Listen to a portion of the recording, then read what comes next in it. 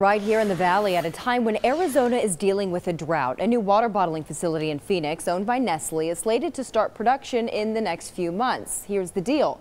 The plant is bringing all kinds of new jobs with it, but it's also stirring up some debate along the way. Here's ABC 15's John Patrick.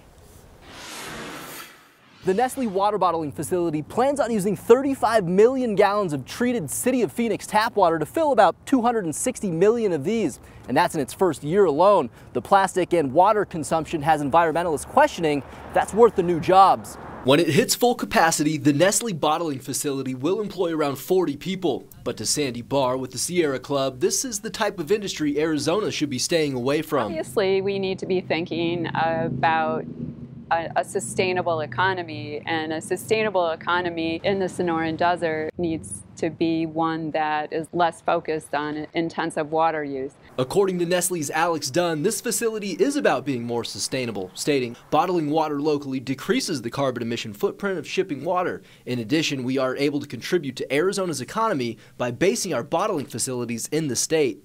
The City of Phoenix plans on supplying Nestle with that 35 million gallons from the Salton Verde River, a supply that the city currently only uses half of. Sarah Porter, director of the Kyle Center for Water Policy, says there are businesses already here in the valley, like soda and data storage companies, that use more water than the Nestle facility will. And there's no policy on how they can use the water that they pay for. If we want to start worrying about how much water different businesses use, and I think we shouldn't be selective. Production for Nestle's Ready Fresh brand will start in the new facility this year. Water bottling for Nestle's Pure Life brand will begin in 2019.